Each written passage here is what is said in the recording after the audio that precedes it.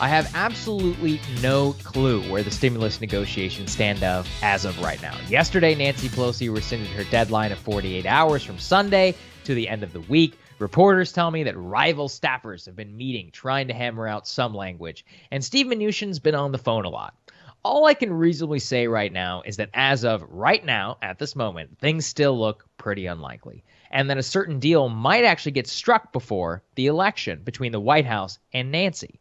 But the reason I say things are unlikely for now is not because of Nancy Pelosi, but because as she gets closer and closer to the election and more willing not to hold this legislation up for political reasons, the other main impediment that we predicted here all along is starting to kick into high gear. And that, of course, is the Republican Senate majority, with the median senator vehemently opposed to spending money in the middle of the worst economic crisis since the Great Depression. Last week, I read you multiple statements from GOP senators in a private call with the White House in which they invented reasons as to why they would supposedly lose their positions in the Senate if they voted for a large stimulus package. And one of the warnings that I gave is that this is exactly what the median Republican senator actually believes. Well, here's some more evidence that you need. Senator Richard Shelby of Alabama, he spoke to reporters yesterday in his capacity as the chairman of the Appropriations Committee, which for reference is the committee that literally writes a potential stimulus bill. And he told them, quote, $1.8 trillion is a high number to me, adding, it's getting real late. And I don't think we're going to buy something. It's unknown, ending with, it's getting to be toward the last minute and the clock keeps ticking away. And I'm not optimistic about us doing anything. Well, you barely need to read between the lines there, folks. That is the Senate speak for, this thing ain't going anywhere. And if you needed more evidence, take this very interesting phrasing from Senate Majority Leader Mitch McConnell, who told reporters yesterday of a potential $2 trillion stimulus deal that, quote, obviously, if that were to come over, we'd have to consider it and would consider it.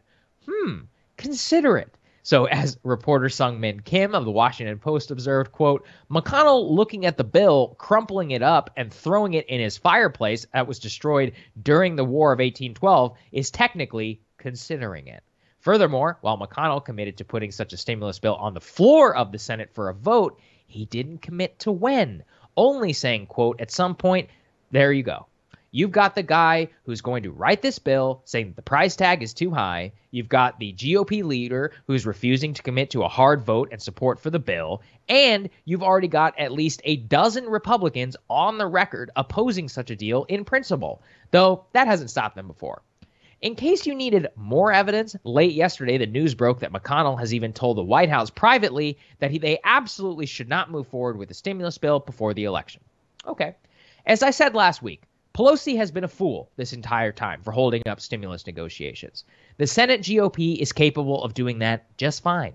And now I want to turn my focus to just how fundamentally out of step these people are with the American people and with the GOP's base. They are not represented whatsoever of the voters who put them into office. And if Trump is gone in 2 weeks after the election, the opportunity will remain to wipe them out and show them how powerless they really are once again. A New York Times poll literally released yesterday shows that 72% of all voters think that Congress should pass a stimulus bill, including half of all Republican voters. Not a stimulus bill of any kind, a $2 trillion stimulus bill. That tracks with Pew Research polling from a few weeks ago that I've shown you all so many times, which actually shows that 2/3 of all Republican voters would support a large economic stimulus program. Again and again and again, it is becoming clear which way the Republican Party wants to turn if Trump loses in 2020. They want to return right back to the deficit hawkery days of 2015, where people like Paul Ryan were ascendant. And if they do so, they will be dramatically out of step once again with their own party's voters, their country, and will once again be doomed to irrelevancy. This is where the Republican Party was headed before Donald Trump rode the escalator in 2015. And it seems to be the explicit political choice of the elite. And at least in 2015, they could say, well, yeah, maybe we're out of step with the American people, but the billionaire class will still love us. But look, as a matter of political expediency, the billionaire class has now spoken. Even if the Republican Party wanted to return to their old roots, they can't, because those people have left him behind. You've got the likes of Goldman Sachs out there openly saying they think it's better for stocks if Biden wins, and even giving all of their employees off for election day so they can vote. You think that they're going to do that for the first time in their history out of the goodness of their hearts? Not a chance. Or take a look at this, which we'll discuss more in the show. Joe Biden's campaign raised almost $200 million this cycle from donors who gave at least $100K. You could say, yeah, but Trump does the same thing, and it's true. But guess what? Biden has raised literally twice as much as President Trump has from the same pool of donors giving more than $100K in exactly the same time frame. Biden is so far outpacing Trump in the number of billionaires who are supporting his campaign. That's just Wall Street.